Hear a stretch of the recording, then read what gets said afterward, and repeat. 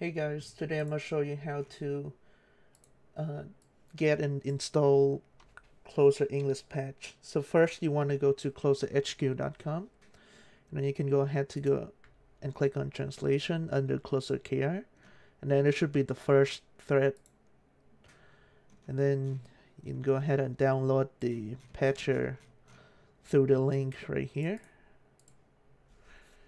After you download it, go ahead and install it. This will be really straightforward, and then after you install it and run it, you want to download the new translation available. And this is a new patcher, so there might be availability for all the servers.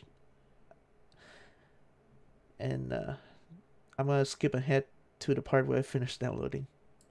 Okay, so the differences between this new patcher and the old one is, with this one, you don't have to run the patcher every time.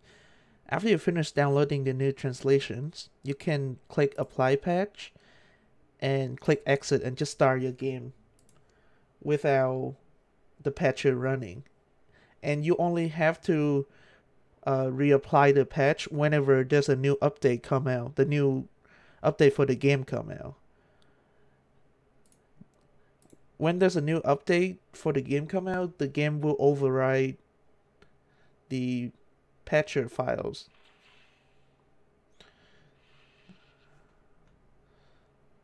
The game will override the patcher files. So all you have to do is run the patcher again, download the new translation available for that update, and then reapply it. And that is it for the English patch. Now I'm just gonna show you what it's gonna look like in game.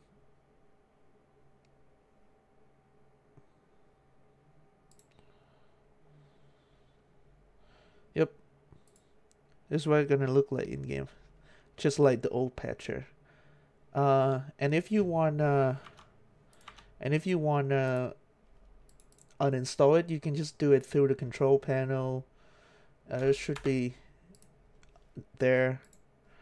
And thanks for watching.